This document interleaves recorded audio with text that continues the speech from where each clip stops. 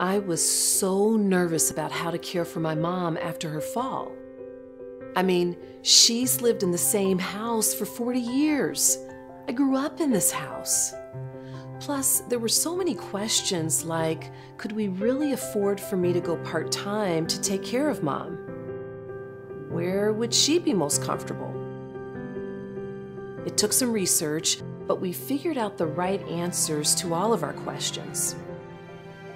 Transforming her house was a lot of work. Putting in the ramp, moving her bedroom downstairs, adding the safety bars, redoing the floors so that they were safer. But even though she still won't admit it, she knew it was time. She is so stubborn. These were hard choices to make. And if there's one thing I've learned, it's that I don't want my own kids to be faced with all of this. I'm already talking with them and my financial advisor about how I want to be cared for when that time comes. I'm Celia Weaver, and making the right choice for our futures is my defining moment.